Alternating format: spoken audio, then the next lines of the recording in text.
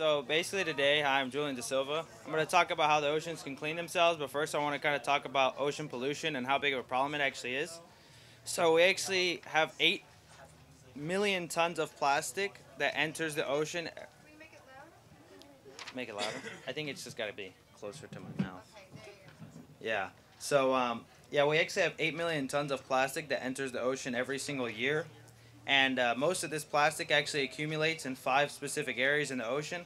I have a picture of it right here. So they're listed in size, so the number corresponds to how big they are, number 1 being the biggest, so forth and so on. So these are actually where currents converge in the ocean. And where they converge, it just becomes a giant whirlpool where trash just collects. And then it'll get deposited in different oceans depending on how it flows through there. But these 5 areas actually contain almost 90% of the plastic that's actually contained in the ocean. And so what the idea is now of upcoming technology is to try to use that system of gyres to actually clean up the ocean a lot more efficiently and making it a lot cheaper. So little issue with that is fish, birds, everyone come. Oh, that's loud. Fish and birds come here to feed, of course, because this is where there's going to be a big mass of sea life. And with all that plastic there, they actually end up dying. And what ends up happening is the fish will eat the plastic and eat different degraded things in the water. And that actually ends up getting into our bodies as well when we eat the fish. So we actually suffer from this too. Economy-wise, the United States on the West Coast spends billions of dollars every single year to clean up the beaches, because if they don't clean up the beaches, then people won't come, and they make a lot of money from tourists on the West Coast. So they spend billions of dollars every year to just clean up the ocean and clean up the plastic. And so basically the solution to the problem would be to, you can flip the page. So here we have an idea created by Bojan Slot. He's a Swedish engineer. He's about 20 years old, so he's our age actually.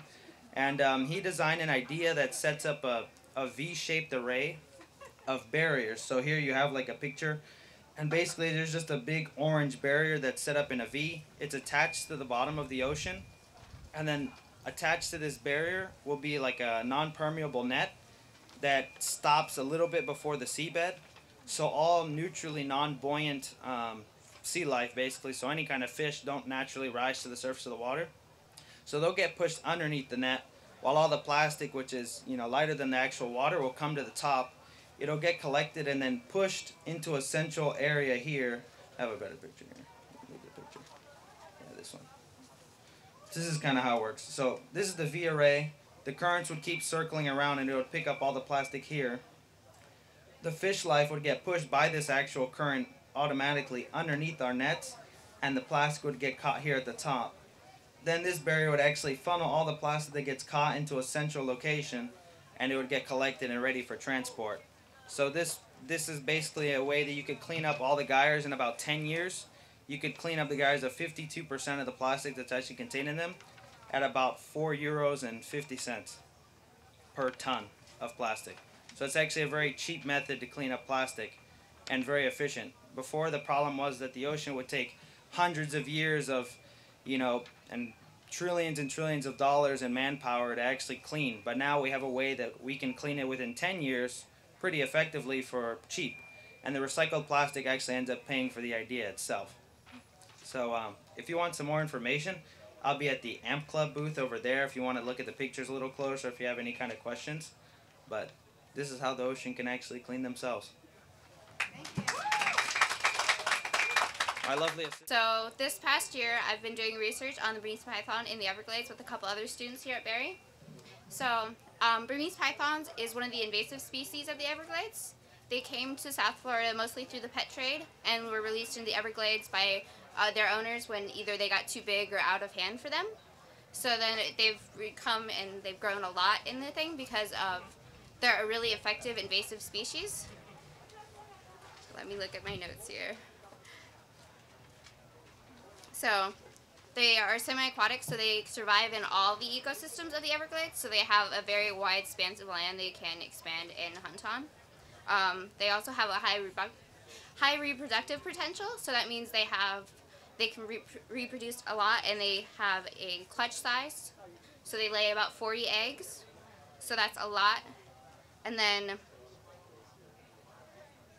they also have a wide diet, so they can eat almost anything, because they've been found to eat mammals of different sorts. They've even been found to eat alligators.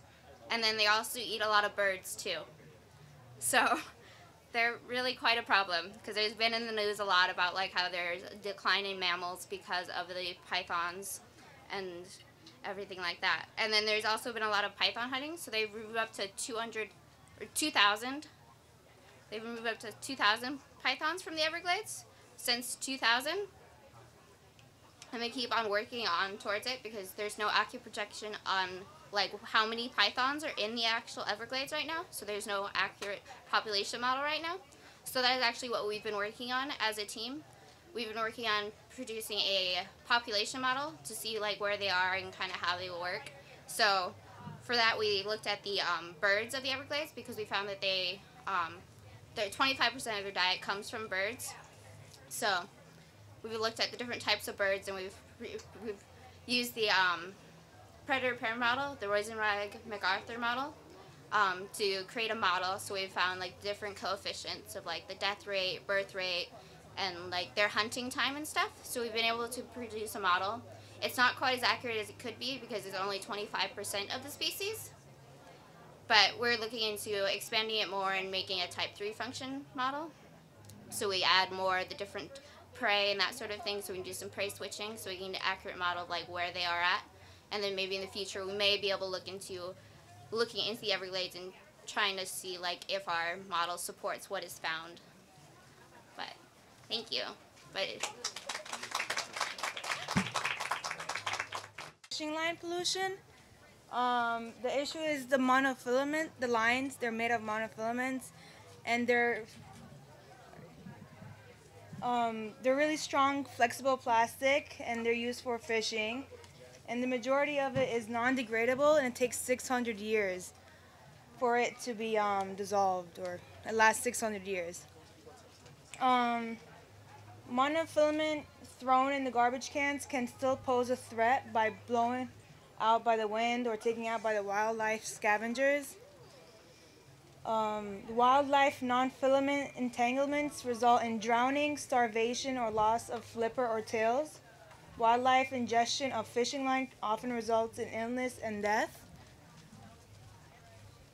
Abandoned fishing line often poses a threat to divers who become entangled with it and drown. Boaters are all too familiar with the costly repairs required when discarded fishing line entangles their propellers. How can we help? Don't leave the fishing lines behind. If you have unwanted line, store it safely and securely until it can be placed in a recycling receptacle. Never leave fishing line unattended. Cast with care. Survey the area before you cast your line to avoid trees, utility lines, reefs, wildlife, and other anglers. Avoid casting with dolphins present. They will try and take your bait. Collect discarded line debris and other abandoned fishing gear and drop it off at the nearest outdoor recycling bin or local participating tackle shop. Maintain your line. Check your terminal tackle frequently for frayed lines. Participate in monofilament recycling programs and or local cleanup efforts. Do not feed wildlife, as it encourages animals to approach fishing boats and anglers. Some facts about from 2000 to 2006, 58 dolphins were stranded in Florida with monofilament entanglements or fishing hook ingestions. From 2000 to 2006, 298 sea turtles were entangled in fishing lines in Florida. From 2000 to 2006, 26 manatees were rescued in Florida due to filament entanglements. And hundreds of fish and birds and land animals are also entangled in monofilaments every year. That's it. Thank you. Talking about eating locally and the benefits and why we should do it. So I think all of us are aware of some of the benefits of eating locally. It creates a local food culture based on what's available. Our we live in a culture where our bananas are from South America, our avocados are from California, and our blueberries are from New England. With having that available all the time, we don't necessarily have a local food culture based on what's available at any given time and what can be meals that can be created as such. Eating locally allows you to cut out the middle people involved in your food production. You get the choice as a consumer to be able to talk to your growers, to be able to visit farms where your food may be coming from, and actually have a say as a consumer to what's happening in your food. It helps you invest in your local economy. As we all know, Walmart and Publix aren't our local economy, and those are the retailers where we get our food. But by having a say and investing at your local farmers market or your local community-supported agriculture shares, you have, as a consumer, have a say in participating in your local economy. In terms of environmentalism, I want to talk about the amount of emissions and what it takes to transport your food to get to your table. Recent estimates say that average fresh food items take around 1,500 to 3,000 miles to travel to a local retailer for to be bought by consumers. With calculating the 6 most common air pollutants produced by diesel and gas emissions, we are talking about 40 grams per mile for gas emissions and around 11 grams per mile for diesel emissions. Overall, with calculating the average of 1,500 miles for gas, that is 60,000 grams of air pollutants going into the atmosphere. And for diesel, that's around 13,000. So just think about that. That accounts for 11% of all air pollution going into the environment. In the past 20 years in North America, the average plate has become a conglomerate of ingredients from 5 different countries.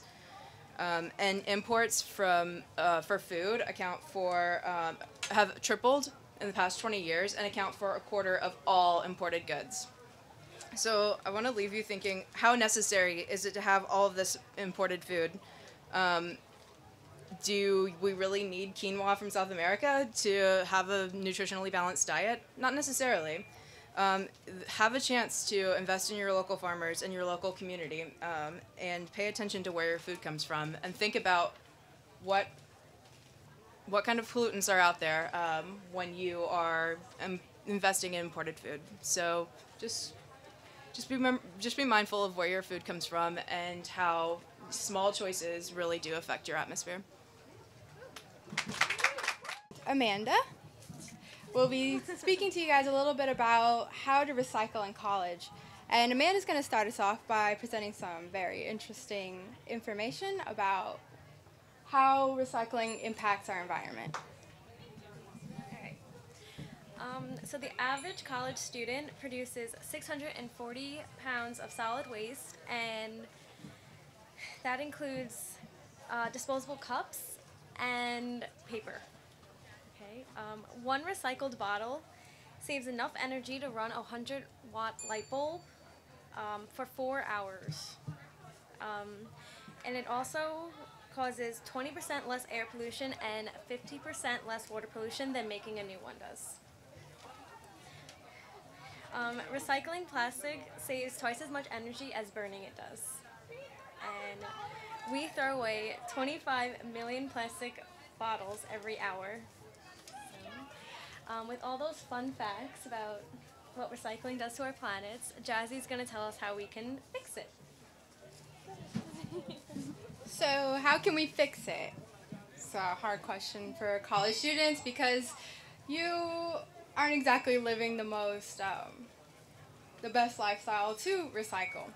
So there's several easy ways that you guys can do it, and that's by using the blue recycling bins located all around our campus. Using a reusable water bottle such as this can cut down on the number of plastic bottles that you use. And it's really easy, and there's tons of water fountains around that you can and just fill it up and get fresh water. And you can also return your plastic bags to Publix, which is really interesting. You just put them, you take them back and you put them in the little bin, and that way they can reuse the bags. You can also use a tote bag like this so that you don't use plastic bags when you go to stores. A lot of stores really appreciate it when you use these. As a matter of fact, Target, actually, there for a while, they had a program where they would take 10 cents off of your purchase when you used a tote bag or reusable bag. And also, you can get really creative. This is the fun part. You can take a t-shirt like this, and instead of just throwing it away when you're done, you can repurpose it and make it into a tote bag. You can, jazz it up and maybe cut little strings on the bottom. There's a lot of different options, and that's not just for t-shirts, of course. It's just your day-to-day, home use items. So with those in mind, hopefully we were able to present you with some ideas on how to recycle and really just help our planet and cut down on the amount of waste. Thank you. Good afternoon, everybody. My name's Chris Riker. I'm the chair of the Florida College Democrats Progressive Caucus, the president of the Barry University College Democrats, and I'm a fellow on campus for the CCSI. And I'm here to talk about water privatization, why it matters, why we should care about it. So first, if anyone asks you whether you'd rather drink water from a beautiful lake like Lake Huron, or from a city river with industrial runoff sewage like the Flint River, choose the lake. Every time. Of course, the people of Flint were not given that option. They probably would have said no thanks to the industrial sewage laced with lead. What makes the Flint River such an atrocious source for water is the high levels of chloride, making it, quote, corrosive, and extremely difficult to not only manage, but to sanitize. Further, the corrosive quality of the water acts like a magnet to lead, L-E-A-D, lead. What you once thought was an environmental and health scare from the 70s and 80s showed up in the drinking water in the homes of children here today, 2016. Lead poisoning, even at low levels of exposure, is highly dangerous, causing severe cognitive and developmental issues in children. There is a reason that people do everything in their power to keep lead the hell away from them. Those in charge of protecting the people in Flint ended up poisoning the city's children with lead. To be exact, Michigan's health officials now say that every child under 6 in Flint should just be considered lead exposed. Every child. In Flint, the warning signs were immediate. Mere months after the city's water started coming from the Flint River, General Motors decided that Flint's water wasn't good enough for auto parts. So the company struck a deal to have its manufacturing facility receive water from nearby Detroit instead. Now, for everybody keeping score at home, that's car parts 1, children 0. Governor Rick Snyder of Michigan, elected in 2011, and the former CEO of a computer company built by the Koch brothers and propped up as the new libertarian Jesus, has very little governing experience. He has tapped several, quote, emergency financial managers across the state in cities that had no money, including Flint.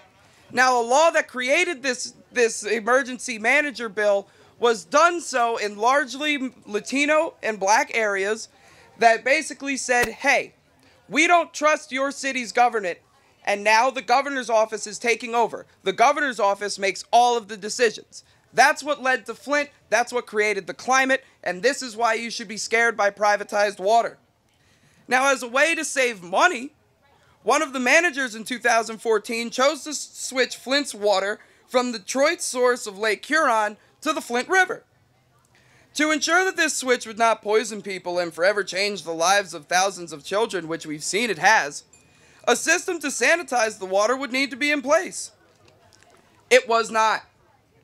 The emergency managers appointed by Governor Snyder made the switch anyway, opening spigots of poisoning water across the city like some alternate plot in a Batman movie. In this version, the villains are not masked as lunatics or dark alley criminals, but those in charge of managing the city and furthermore the state. The switch was supposed to save $1 million for the city alone.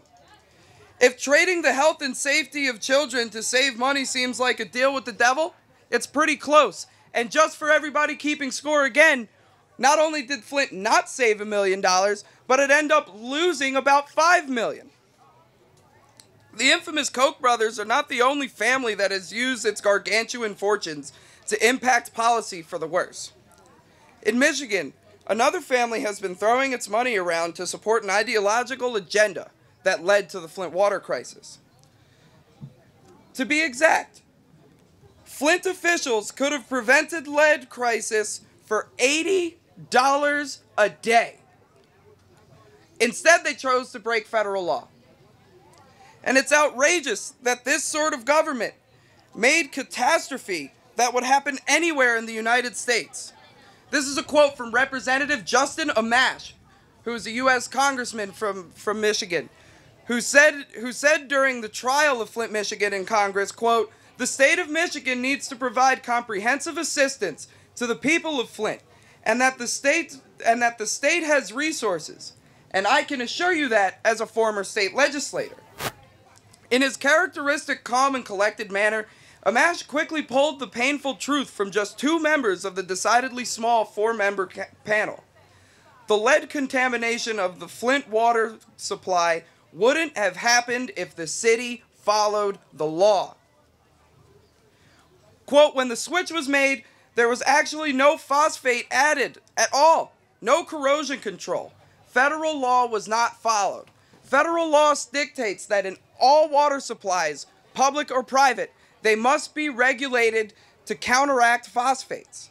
This was not done. Why? Because water privatization shifts the responsibility and the burden of regulation and diminishes it.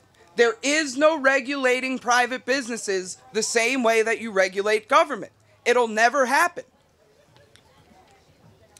First, Amash established that while the state spends a whopping $33 million on its notorious Pure Michigan advertising campaign, it has only shelled out $28 million to make sure the people have pure water. Without using his name, Amash also noted the nonsensical absence from the panel from the one person probably most culpable for the crisis, Governor Rick Snyder himself. Didn't even show up to Congress to take the flak. Keith Cree, the interim director of the Michigan Department of Environmental Quality, answered several basic questions from Amash to establish his department's role in the crisis, noting, quote, "It's highly unusual across this country for a city to go from one water source to another." Turning to the Virginia Tech Environmental and Water Resource Professor and Water Interagency Coordinating Committee member Mark Edwards, who was the one who broke this crisis, the scope of governmental culpability in the Flint lead crisis became quite clear. We know that not enough phosphates were added to the water to make it less corrosive. What's the cost of treating this water with the appropriate phosphates? No phosphates at all? Nothing. Had they done the minimum allowable under the law, which would have been to continue phosphate dosing, which in Detroit water, it would have cost $80 to $100 a day. Let that sink in. Remember the stated, ostensible purpose for switching the city's water supply from Detroit's to that of the Flint River was to save money. And now this is where I need you to be concerned. Flint is not alone. In every single state across the country, there is a Flint. There are 100 Flints at least across the country right now. Jackson, Mississippi. Health officials from the CDC and the state have now urged pregnant mothers to not drink the water at all, to not cook with the water, to not even shower in the water. Why? Infrastructure. For 60 plus years, our infrastructure in this nation has been completely subsided, left out of sight, out of mind, to build more military projects.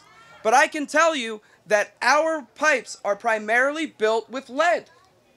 What happens when you privatize water is that the water is less regulated, it goes into these pipes more corrosive than ever before, and strips the lead from the pipes. Thank you. Good afternoon, everyone. So it's a pleasure to be here to talk to you a little bit about sustainable seafood choices as well as overfishing. All right, so great. So basically, you know, when it comes to sustainable seafood choices, we also need to be concerned about the issue of overfishing. Now, over the last 50 years, overfishing and unsustainable fishing practices have pushed many fish populations into decline. Over 85% of the world's fisheries have been pushed to or even beyond their biological limits. So strict management plans are needed to restore populations around the world. So what are some causes of overfishing? Well, there are several. One in particular is poor fishing management. This is due to, you know, lack of management, lack of oversight, lack of governmental regulations, and traceability of fishing activities has been found a long time problem in the fishing industry. So current rules and regulations are not strong enough to limit fishing capacity to sustainable levels. And we also have an issue where a lot of other nations and other countries don't have access to scientific data that will help them with fish quotas and limiting the amount of fish that they are able to catch. Another problem is illegal fishing. So illegal fishing occurs in all types of fisheries within the national and international waters. Illegal fishing accounts for an estimated 20% of the world's catch and as much as 50% in some fisheries. Now, the cost of illegal fishing is very significant, and it is estimated between $10 to $23 billion annually. Another problem that we have around the world is the lack of protected areas. Only 1.6% of the world's oceans have been declared as marine protected areas, and 90% of these existing marine protected areas are open to fishing. So marine protected areas are important because these habitats are then monitored to prevent any destruction to any as a result of fishing practices. So what are some current fishes that are overfished? Well, there are several. Two in particular, like the yellowfin tuna. Now these particular fish, they can live up to about 7 years, and they are highly migratory and are found in the Pacific, Atlantic, and Indian Oceans. And they are considered a top predator. So they are at the top of the food chain, and they play an important role in maintaining a balance in the marine environment. This goes along with the big eye tuna similarly. They are also considered as top predators, so we really have to protect these top predators in our oceans. Now, one particular fish that I found that is currently on the endangered species list is the humphead wrasse. Now, they are highly vulnerable to overfishing because they are actually are seen as a value luxury food, especially across the southeast region of Asia. Now, one of the neat things about humphead wrasses is that they actually help maintain coral reef health. And they actually eat the crown of thorn starfish. And these particular starfish are very damaging to coral reefs. So if we eliminate the humphead wrasse, then we don't have any fish to control these really bad starfish. So basically, you know, what can we do to help? You know, what can you and I get ourselves involved in? Well, we can choose sustainable seafood choices, okay? So sustainable seafood is a way to replenish our oceans and manage the resources into the future. Sustainable fisheries target species that are plentiful, including those smaller and lower on the food chain, because they can reproduce quickly to sustainable levels. We can also support sustainable fish farm operations. Now that is, as long as they are environmentally friendly, they minimize pollution, disease, and other damages based on their systems and the way they go about doing things. Now, what I have with me here, which I am more than happy to share with you, I have a few copies of these. This is actually a consumer guide. And I found this on the Monterey Bay Aquarium Seafood Watch. So basically what you can do is you can just cut this out and you fold it, and then you just carry it with you. Put it in your purse or your wallet, things like that. And it's actually going to give you a good basic guide as far as what fishes are good to choose from. Like for instance, like the best choices, you want to maybe the crab stone, but you have to make sure that it is from the United States. It's not imported or anything like that. Salmon from Alaska and New Zealand are good choices. There's also going to be some other good alternatives that you can choose from, like the mahi-mahi. That's a very popular fish here in South Florida. But you want to make sure that it is, you know, again, from U.S. and Ecuador. You want to avoid the mahi-mahi that comes from Costa Rica, Guatemala, and Peru. So that basically tells you that there's either something going on with regulation, they're being overfished in those particular stock populations. So it's a pretty neat guide, so I'm going to pass these out once I'm done. And it's just a good start. So whenever you go to a restaurant or the grocery store, ask questions. You know, are they supporting sustainable seafood choices? Look at labels as well to make sure whatever fish you're getting, you know, there's no bycatch, because we also have the issue when they throw out the fishing nets, they catch sea turtles, dolphins, and any other type of, you know, marine mammal or fisheries that are not targeted. So basically that's it. So I hope we can all take a stance and making the right choices when it comes to delicious seafood. Thank you. Hello again, everybody. If we all lived like New Yorkers, for example, 7 billion people around the world could fit into the state of Texas. If we all lived like Houstonians, we'd occupy much of the middle part of the United States, from Texas over to New Mexico, over to Alabama, and up all the way to Michigan. How do we know this? Using a subset of data produced by the Global Footprint Network, which has been attempting the tricky business of measuring the impact of humans on the planet since 2003, we can pinpoint how much of our natural world we are using and who wastes the most to a general degree. Ecological footprinting is where researchers look at how much land, sea, and other natural resources are used to produce what people consume, using published statistics on consumption and the amount of land or sea used to produce the quantity of goods consumed. It's wonky, it's complicated, but it's very important. The answers are expressed in an unusual unit, the global hectare, defined as a biologically productive hectare with world average bioproductivity. The average American, according to this model, uses 7 global hectares, compared to a global average of 2.7. In the figure, 7 global hectares that allows us to calculate how much land it would take to sustain a population of 7 billion defined at in different areas. So, the list of countries that use the most will surprise you. And while the United States is high on that list, we aren't number 1. In fact, Kuwait uses the most per person in a carbon footprint at 8.9. It would take 5.1 Earths to sustain that sort of living. Kuwait, 8.3. Australia, 8.3.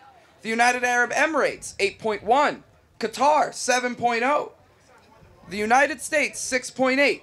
Canada, 6.6. Sweden, 6.5. Bahrain, 6.2. Trinidad and Tobago, 6 flat. Singapore, 5.9. These 10 countries alone will use more resources than the Earth has to give in a single year before that single year is completed. To explain the world's populations and cities a little bit more, if all of the people lived around the world like they live in Paris, it would only take 3 states. San Francisco, 4. New York, 1. London, 6. Singapore, 3. Houston, 22. What's missing from this model of cities, however, is the land that it takes to support such a city. Cities' land requirements far outstrip their immediate physical footprints. They include everything from farmland to transportation networks to forests and open space that recharge fresh water sources like rivers and aquifers. Just looking at a city's geographic extents ignores its most important ecological footprint.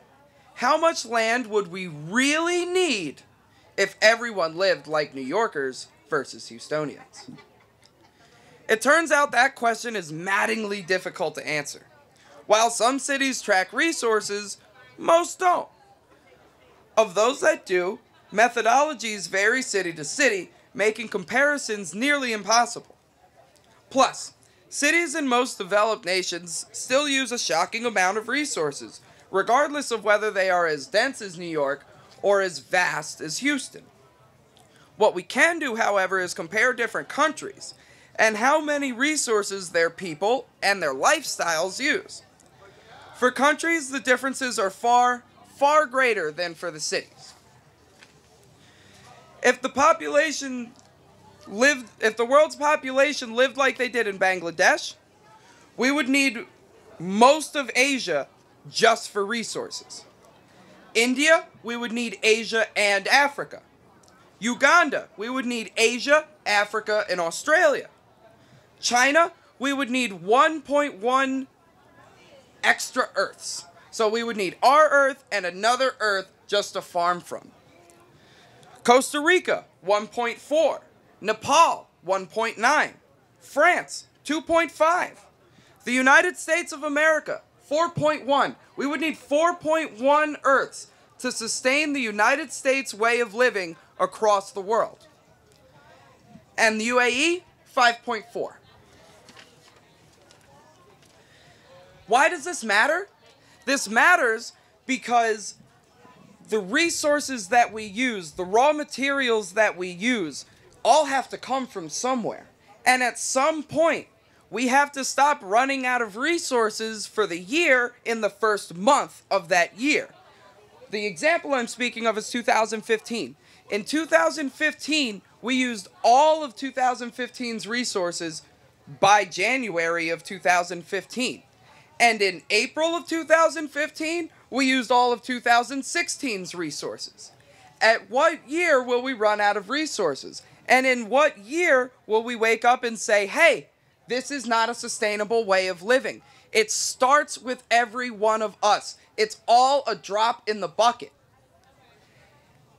Turning off lights, doing this, doing that. We all know what we should be doing because we all have separate lifestyles that we are the ones who know most about. We have to stop creating blanket measures, and we have to start for ourselves and see the change for ourselves. Once we see that change, we can make greater change from a country level and then around the globe. But we cannot have any more global meetings of the world's leaders that come with no results, that come with no plans. We cannot wait for our world leaders to decide when it's time to live sustainable lives. We must live sustainable lives together, and we have to do it yesterday. Thank you.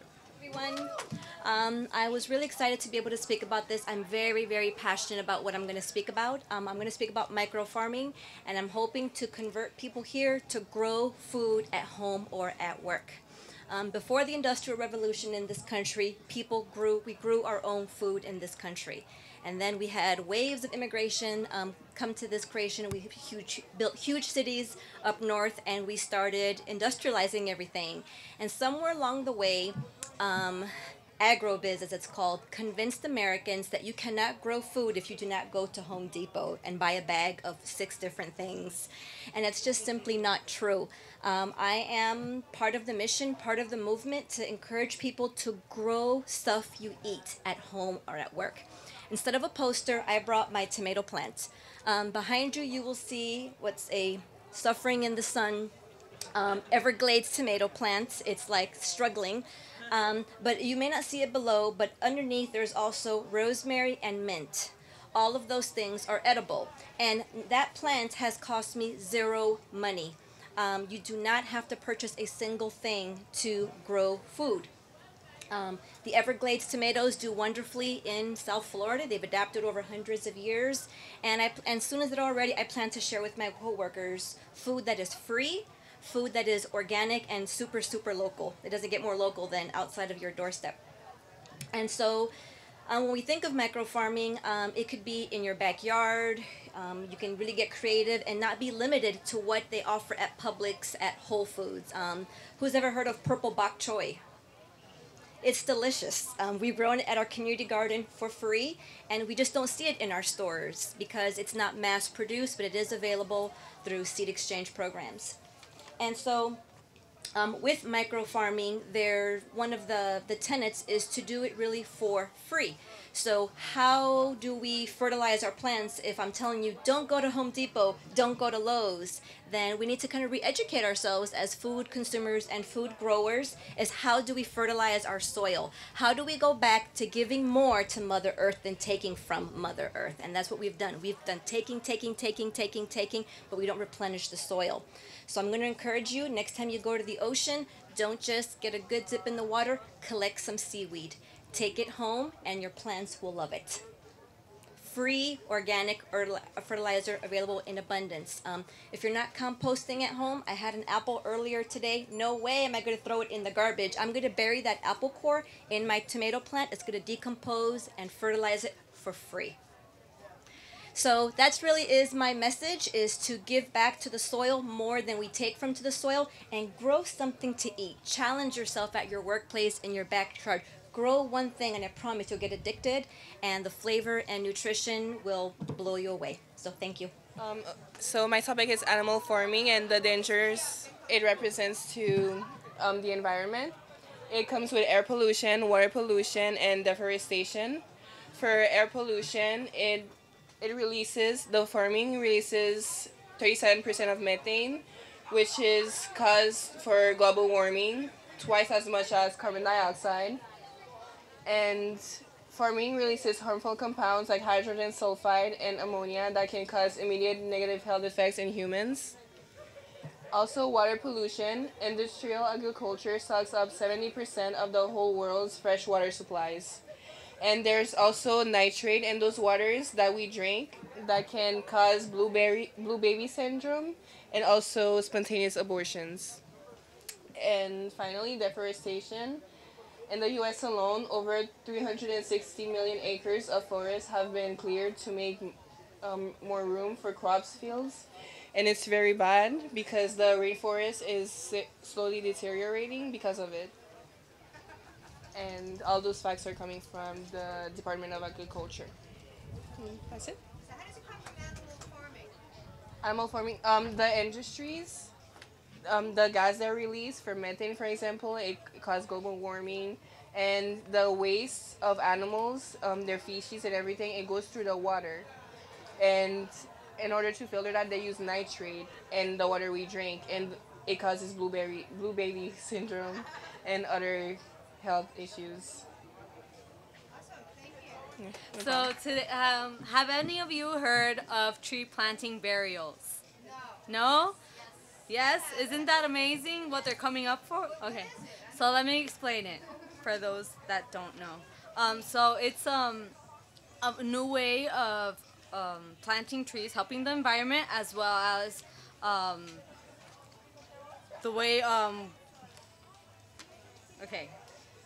So instead of having tombstones and cemeteries, it's a different way of planting trees, helping the environment, and putting your loved ones that have passed in an egg-shaped pod and act like a seed so the tree grows, basically.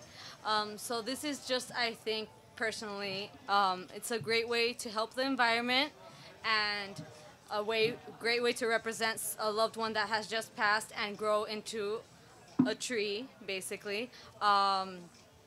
And tree represents life, so it's a great way. As there's so many cemeteries around the world that take up acres and acres, and it's just a different way to help the environment by planting trees instead of having tombstones. So these designers are Italian. They came up with this new idea to be more eco-friendly instead of having tombstones. And I wanted to give you an example of what an average funeral arrangement would cost, and it cost $6,000 to $7,000 just by funeral arrangements, and that's not even being fancy, and that's very expensive. And planting trees is way less expensive. It costs between $30 to $100, depending on what type of tree. You could even have a loved one grow some mangoes or have a mango tree. That's like a great way. Thank you, Mom, or whoever you have been buried. It's a great way to go visit a tombstone through a tree instead of. I personally think that cemeteries give me the creeps. Like the tombstones, I don't like to visit, but I think if there's like a park full of trees, it doesn't only help you more oxygen around the world, but it's a nice way to spend a day and you're visiting loved ones to represent. So that's my presentation. I hope, yes, it's been going viral through social media. It still hasn't been implemented, but they're trying to make it official. Hopefully a lot of people choose that direction in planting trees instead of doing traditional funeral arrangements, but I think it's just a great way to represent something and help the environment as well. All right, thank you. Good afternoon.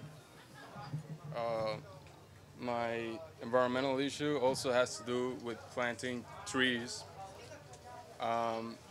Is about tree canopy cover, and we have all heard at some point in our green lives that planting trees is very imperative towards keeping the environment healthy and preserving our green structure. And the reason that planting trees is so important is that it has to do with air cleansing. That's a big one. It filters the air pollutants. It also serves as carbon sequestration, which sort of impedes the carbon to further go ahead and go into the atmosphere in the form of carbon dioxide and contribute toward global warming. So it does help in climate change. And the reason that I'm bringing up tree canopy cover as an environmental issue and more so as a community issue is that there are communities around us that have been neglected in being provided the advantages of having trees. So here you can see a graph that I have which shows a correlation between median household income and tree canopy coverage across the city of Miami. So here we have Miami Shores, as we all know, a very high median household income, and with it we have a pretty high level of tree canopy coverage, and that's a good thing. We all want to stay healthy and be provided all the benefits it brings along. But then we have North Miami with a much lower median household income, and then we see the correlation that it has a much lower canopy coverage. And then we go on to Liberty City, which is a more extreme example, which shows a very low household income and with it a very low canopy coverage. Now you may wonder, why is this? And these people already have so many issues at hand. Now to have to deal with the neglect of the benefit that trees bring along, and these folks, the community, are often ignored because perhaps they don't bring as much of tourism as other areas such as Biscayne, that they get a lot of trees, not necessarily to benefit the neighborhood but for beautification purposes. And yet we have these folks who already have a lot of problems to begin with. It could save them a lot in the cost that they are lacking so much. So it will save them in pretty much it will save them in energy costs, because having trees, as said previously, you can have trees and it will pretty much have a heat reduction effect.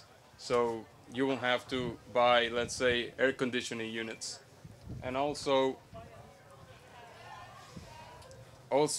a way to approach this issue is to plant trees and in sort of prioritize these areas, these communities, and plant trees because if we don't take the act, then perhaps public officials will take their time and not act appropriately. So I encourage everyone to go out to one of these neighborhoods sometimes and plant a tree. You can register at Miami Million Tree Campaign.com. You can, every time you plant a tree, you can register it.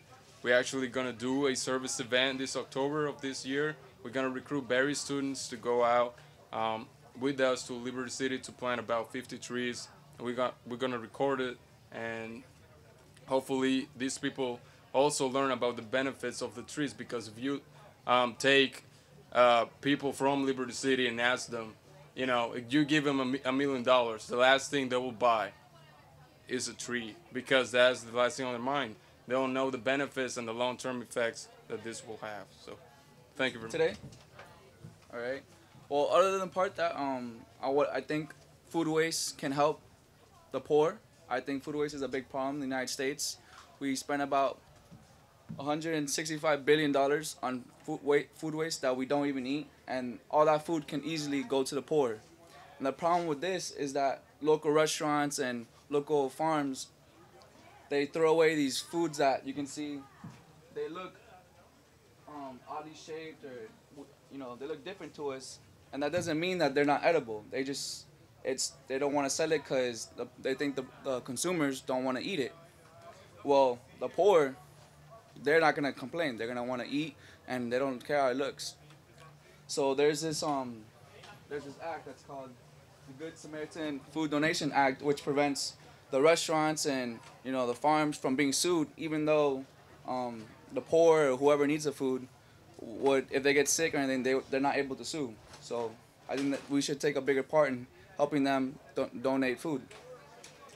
Another problem is when all these unwanted fruits and vegetables are thrown out into the environment, they go to landfills. And what happens is when they decompose inside these landfills, it creates methane. And methane is a lot more potent and creating heat inside this world. And that causes global warming, and something that we don't need and can easily be avoided by simply help donating food to the poor, or actually eating these vegetables and fruits that we don't eat, which is a big problem. Another thing is with the amount of food that we waste, it can fill up to 750 football stadiums, which way too much food that should be wasted. So in my head, I think we should take more of a step to use this food and actually help other people who actually need it. 49.1 million people have households that don't have enough food for them. So I think we live in one of the best countries in America, and we should easily be able to solve this problem when people are starving. So there we go. Thank you.